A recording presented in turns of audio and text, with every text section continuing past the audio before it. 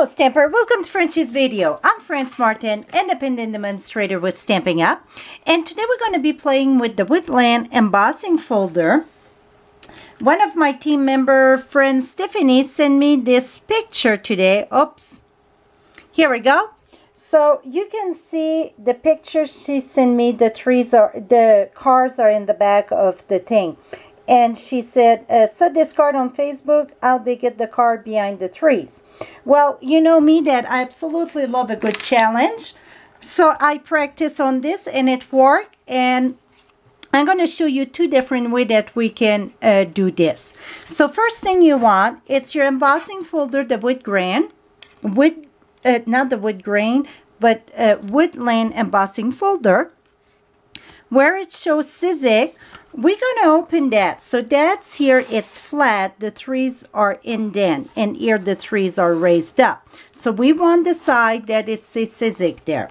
We're going to use Memento ink, and we're going to use the card in Guy's Greeting. I think that's what it's called. Yes, Guy's Greeting.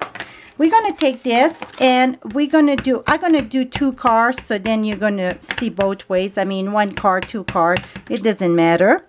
So I'm going to stamp one. Oh, I'm going to have this one a little bit higher. Stamp there. And I'm going to have this one lower here. Okay, so now we got our card. Right away, you're going to take your piece of white cardstock that I cut 4 by 5 1/4 or close to that. Some of them I cut a little bit smaller to have a different mount in the back. Now, what I'm going to do, excuse me, I'm going to emboss that. And if you notice, I'm at a different location to do my video. I'm in the process of moving. But the minute I saw that, I had to try it. You know me, I love challenge. Put it that way. So now, we're going to open this here. Et voila. It is transfer over there. So now, what you're going to do, it's take a rag, and I call it my inky rag, and you're going to wipe this here. So if you want to do another one, you would have to wipe that in between so you're ready to go. So I'm going to remove this.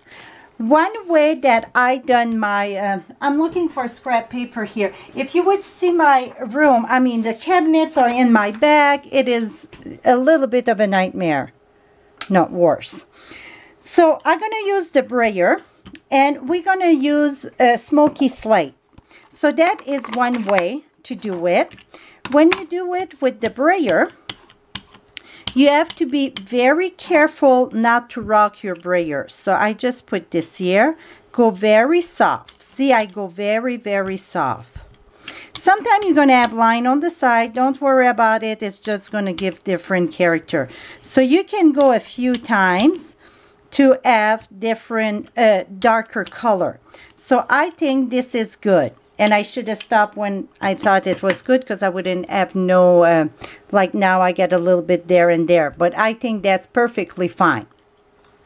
Another way that you can do it, I pre-done another one here. That's just one. And this time we're going to, and even this one we're going to add stuff, but we're going to use, I don't have my dauber here. It's right here on my desk though. We're going to use crumb cake, and we're going to do the trunk with crumb cake, just a different color. So you would have to sponge it with your dauber. With the dauber, it's easier to go on the side of the branch. I mean, it's hard to control it because it's a sponge. It's not the rubber like the brayer. So with the sponge, it's a little bit trickier, I think, than the brayer. But you see, you can go over back and forth. So now for the background, what we can do, it's use different color. Let's say I want to use soft sky. I would come back with my soft sky. I get a little bit of a mess here. I think I can find my soft sky though. Here it is. would take my soft sky and add a little bit of soft sky. So just say I get some of the sky in the back. So you don't have to do much. It's whatever you prefer. And now let's go back with the crumb cake. I want to bring the trees more vivid. So you can see with the dauber, I get less control. So it go a little bit more here and there. But still, you get a good background. Here I get that big round thing I don't like. So what I would do, take back my soft sky and come right here a bit. So now I get this one. Now this one here, even if I did the brayer, what I done, I used Pure Pizzazz. Put a little bit of Pure Pizzazz in the bottom. You know what? I think I can bring you a little bit lower so you can see better. Here we go. And so now I get Pure Pizzazz, and I'm going to put a bit of grass here. So the bottom going to be Pure Pizzazz for the grass. The car, it's in the wood, in the grass, whatever. And even if it go on the branch trunk, it's okay. It just get darker at the bottom. Now, let me close a few ink pads because I can see what I'm going to do here. I'm going to make a real mess, and I won't have any color that's our really color. I'm going to have some blah. Now, let's do soft sky. And again, soft sky with the gray, it's very forgiving. So you can really sponge your background. And when you use a dauber, don't go this way. Don't do twisty motion. Just go back and forth, very gentle.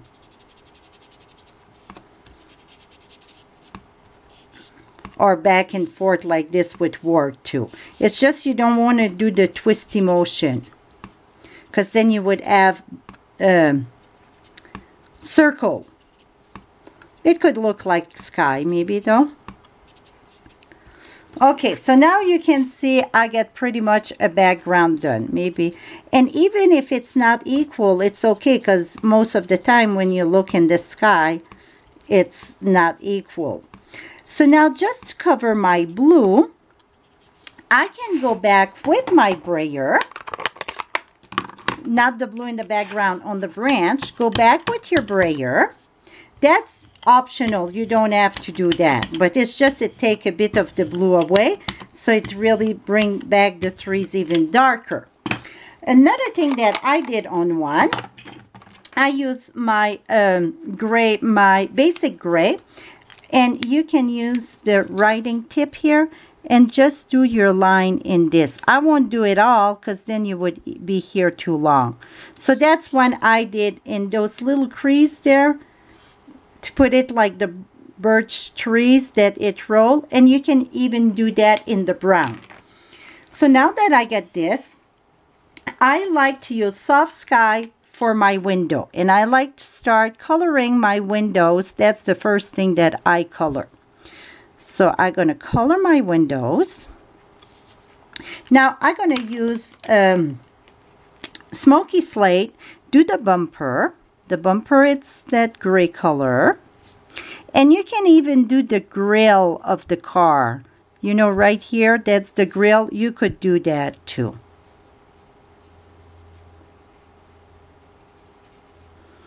And then the light. So that is done. I'm going to take my basic gray and do the tires. The tires, the reason why I like basic gray, it's because my basic black, I find it too dark and it's really take everything away. And back in those days, I think it was white walls. So I keep the inside very white. So I just come and do this around the tires. I try to keep the center clear, so it's like the white wall. And each card going to look very differently, just because it depends where you put it, you know, if you're going to have the trunk in the front or whatever. Now, for the blue car, I use Pool Party. So I color my car pool party.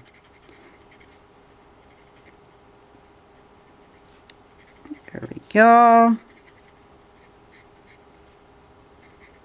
And now I see the window in the back, it's not done. So, and here I go a little bit darker because just for the shading. So now I got a blue car, like a baby blue back in the days, I guess. Now for the red, I try real red and I find it very dark. So I start with rose red.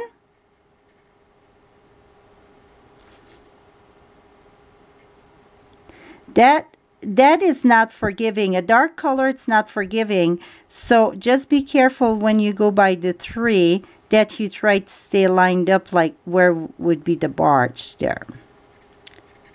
So I'm going to color this. And then I'm going to use a little bit of the real red though. I'm going to show you just to give a little bit of a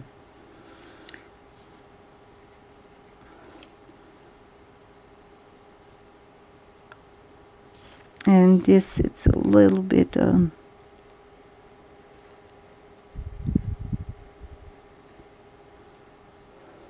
round thing, I think.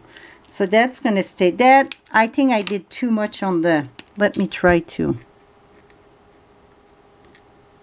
Here we go.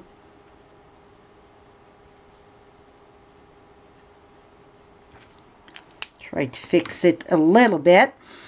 Now, I'm going to use this gray here for this. You know what? I'm still going to do that rose red. I think the grill's going to be more in the red. Here we go. I think it's going to look better. And the cover of the light. Okay, the real red, I just did where it was dark. Add a little bit. Where it's already stamped darker, I just go and add a little bit to give some dimension. That is it, my friend. You see, now I get the car right in the back. Another thing that I done, I used the greeting in that, and I just stamp to a classic, and it is on my desk someplace because I've been, here it is. I just stamped that on the scrap paper here, the white. And I'm going to stamp that right here. I took my scissors and, to be honest, I don't know where most of my stuff is. So I just reached whatever I could that it's not away in a box yet. And I just trimmed that right at the writing. Try to go kind of straight. And then I'm going to, oops, cut a V here. Oh, that's too big. Let's short this up a bit here.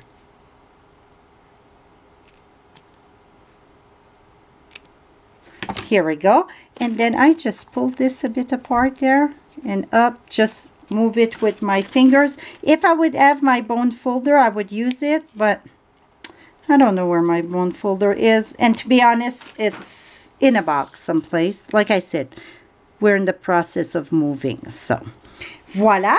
This one I'm going to do it on gray. This is Smoky Slate.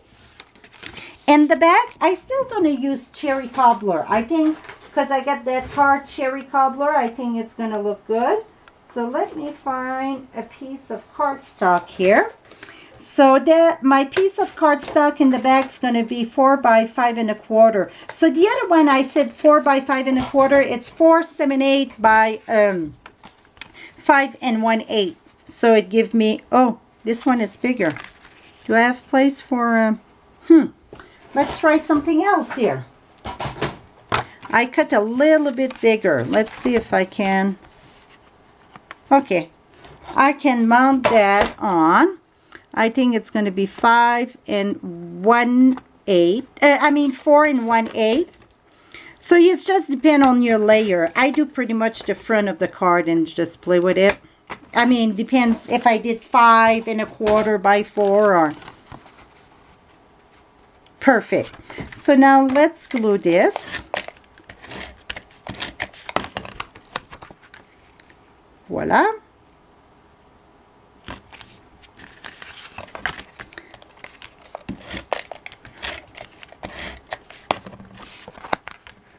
And voila.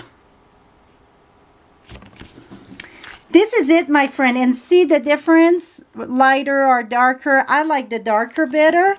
And then I get this one.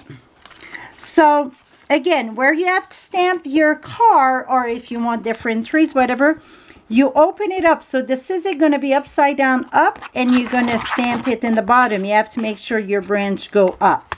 This is it, my friend. So Stephanie, thank you for sending that my way. And hope you all enjoyed that. For all the product that you need, visit my blog at FrenchieStamps.com. Thank you so much and have a great day, my friends.